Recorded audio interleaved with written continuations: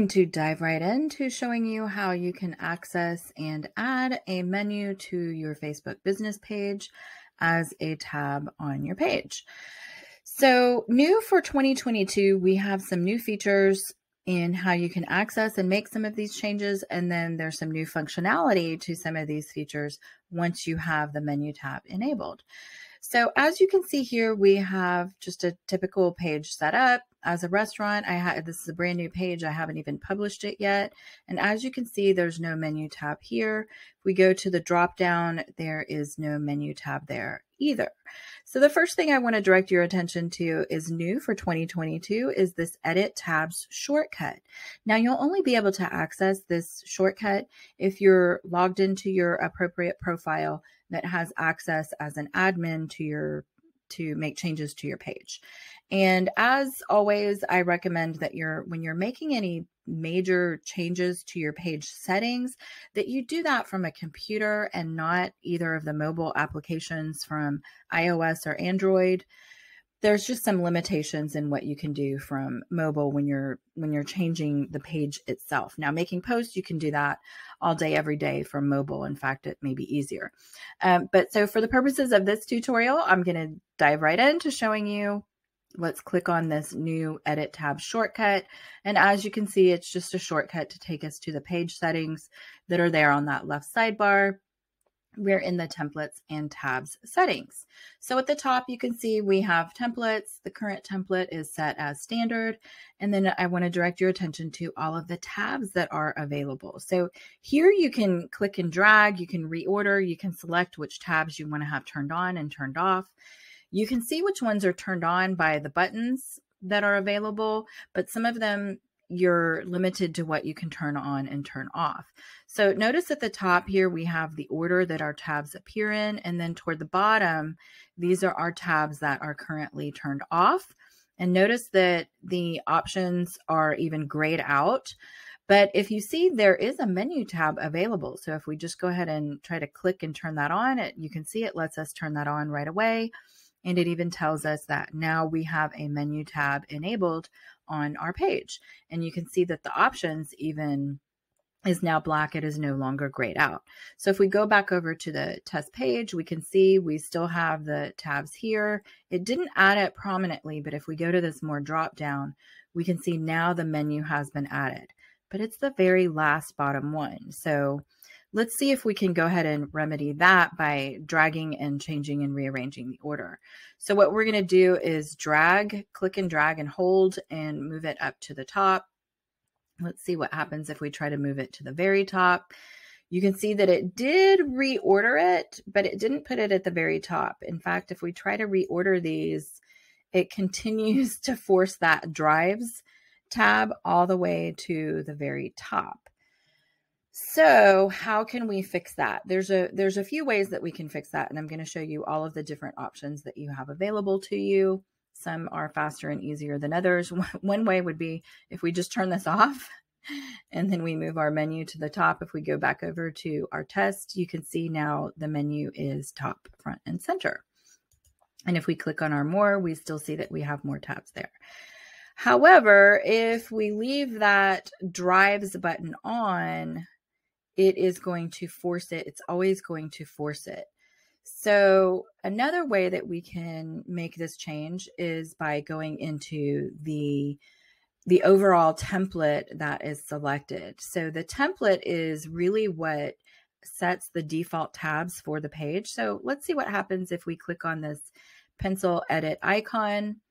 As you can see, these are all of the different templates that are available to us. If you set up your page a long time ago, we probably have some new templates that are available that maybe weren't available before. So you just need to select the page that's most appropriate for your business. So if you are, in fact, a restaurant and cafe, food service, you probably want to go ahead and use the recommended setting. And Facebook actually was recommending this for us. And here it shows you just a little preview of what your tabs would be. Now, make sure that you do click on this apply template in the bottom. That's like the save button. Otherwise, it's not going to put those changes into effect. It won't implement them. And as you can see, now we are the current template changed to restaurants and cafes. And you can see all of the buttons and tabs that have been turned on and are currently being used for the page. So once again, you can turn these on and off according to what's appropriate. Maybe you don't have events, so you can turn those off. Maybe you don't want people to leave reviews. I think restaurants probably should encourage that. But that's certainly up to you. Maybe you have a catering service and you want to turn that feature on. And once again, you can rearrange these according to the order that you want to have them. And here, even if we didn't want that menu to be the first option, we could move it up and down. Maybe you have some fantastic photos and you want those to be first. So at any rate, the first three after the home is what's going to show up on your test. So probably just think of, your top three and put those in the order that you want to have them. So the next thing that I'm going to show you is if for some reason you don't have this edit tab shortcut, just simply go over the same way you did before, go over to the left sidebar. In fact, this is where you get to change any of your page settings. And I do recommend that from time to time you go in and just check on these things and see if there's anything new that's shown up. But here we have the templates and tabs, so you can see that's just how we got to that other shortcut before. So now that you have a menu tab on your page, I'm going to show you next how you go in and edit that. From your home page, you would just click on the menu button here, and that's going to take you into some settings options that you can go in and edit. You also have newly available for 2022 some edit shortcuts over here. So either way will take you to the same place. You can edit here or edit to the left, either one. Let's click on the edit, and you can see that this takes us into a menu. I've actually already uploaded a menu, but you would just click on add photo. And for the purposes of this tutorial, I'll show you what that would look like. Once you've uploaded your image, you would go over here and set up a name for it. So maybe we just go ahead and edit this to dinner, and that's the dinner menu that we would want to have saved. Now, a couple of things that I want to point out here, and that is that these are image files. So if your restaurant menus are set up, which most of them probably are, as documents, usually a PDF file, you're going to need to convert that to an image file. And I do recommend that you use a PNG instead of a JPEG. And the reason for that has something to do with compression settings and the quality of how clean and crisp it will look on Facebook. So I do recommend PNG files for that. Next, you have some settings here. I believe that this delivery setting is usually, all of these are by default. These are new features for 2022, and by default, they're all turned on. So just make sure that those are all appropriate for your business and save and turn on only the ones. And then you can go in, and I won't go into great detail over all of the settings that you can add here, but it's pretty self-explanatory. Just make sure that whatever you change, you click on save. So maybe for mine, I might want to just go ahead and turn all of those off, and then you click save, and then you have all of those settings saved here. So next thing I want to show you is, after you've uploaded all of your menus, some fun things that Facebook has added as features, and we'll talk about the QR codes and insights next. Okay, so in addition to the way that we can upload those menus for 2022, are a couple of additional features that showed up recently in the last few months on Facebook. So last year we did have this menu QR code, but it's taken a new look for 2022. And additionally, we have a shortcut to get to our insights. Now, for the menu QR code, this isn't something that you necessarily need to go in and edit or change. It's just a service that Facebook is providing for free. So you can access it here either on the left sidebar or by clicking over here where it says view QR code. So when you click on the view QR code, it just takes you to this preview. Again, this is just a service that Facebook has provided to give you QR codes that you can post around your restaurant so that your customers, your patrons have the ability to access the menus that you've uploaded from your Facebook page. Now, why would you want to enable this feature, use this feature? A few reasons. I know a lot of local restaurants will print these out as a sticker and put them directly on the table so that patrons don't have to handle physical menus. Restaurants don't have the upkeep of having to maintain those physical menus. There's a big cost associated with that. But really, it's just in this post-pandemic world, people don't want to handle things that a lot of other people have touched. So all you have to do is download these images and you can upload them to any of your marketing materials. Again, print them as stickers, put them on table signage, wherever you want to post it.